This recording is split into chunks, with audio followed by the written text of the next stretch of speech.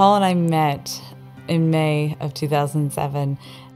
By July of 2007, we knew that we were called to get married. I knew that Paul was the right person for me because of the fact that when I met him, I had such a strong spiritual connection with him. And from the time I was a little girl, my mom had given me a prayer to pray every day. The prayer that I prayed was to the Blessed Mother and asking her to basically send me St. Joseph. And he had so many of those characteristics. He was just a strong and holy spiritual man. I just knew right away that there was no doubt that he was the man that I was called to marry. One of the things that Paul and I were very excited about as we prepared for marriage and talked about marriage was be able to build up our own little domestic church. Paul and I both came from large families, and we wanted to be able to share those things with our own children. And so we started praying to St. Joseph for his intercession that we would be able to find a job that would allow us to start a family and be able to provide. And so we started doing the novena to St. Joseph the Worker, and we had already miscarried 2 babies. And so here we were praying, right as we're praying to St. Joseph, who obviously was the best foster parent there ever could be, when we got the phone call. I remember crying.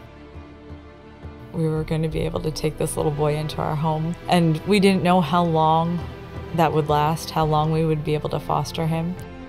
But here it is. That little boy was not even 2 years old, and he's 12 years old now, and he's such a gift to my life.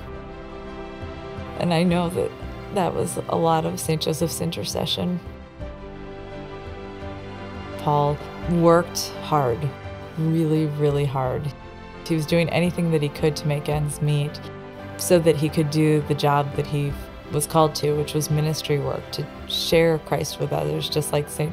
Joseph shared his son with the world.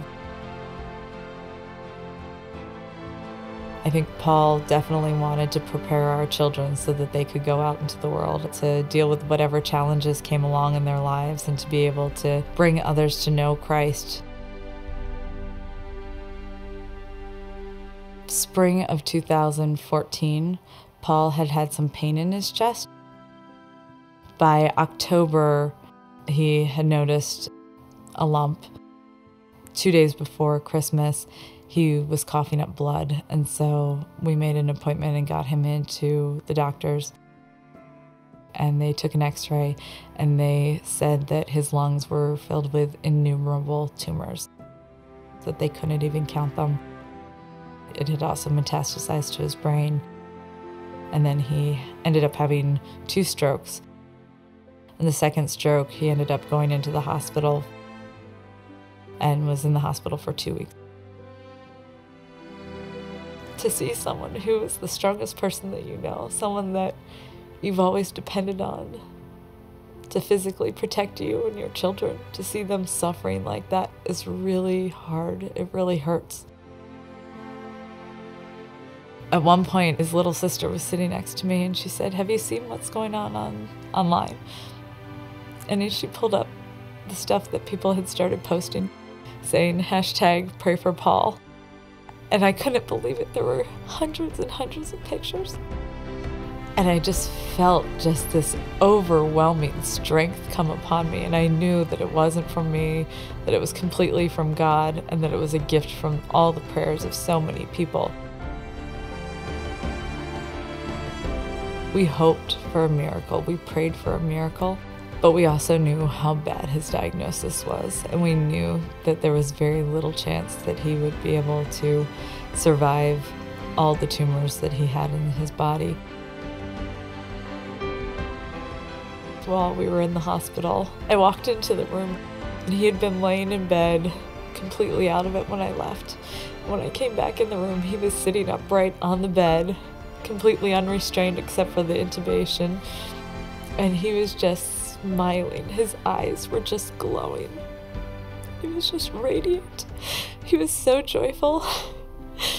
And I went over to him and I was holding his hand and I said, "This is our miracle, isn't it?" And he nodded, and I could see the smile in his eyes. I was like, "This is our miracle."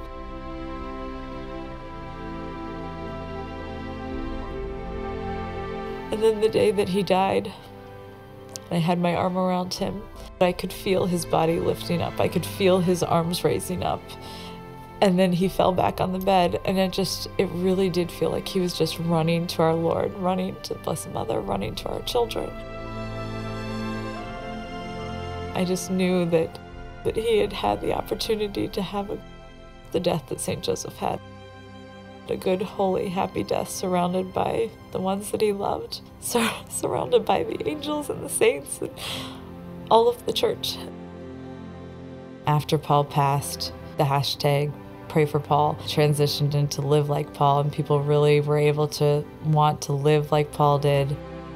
It's just a really beautiful thing to see all these people from all the world praying and then being inspired to live like him. To live like Paul means to live in a way that brings you closer to Christ.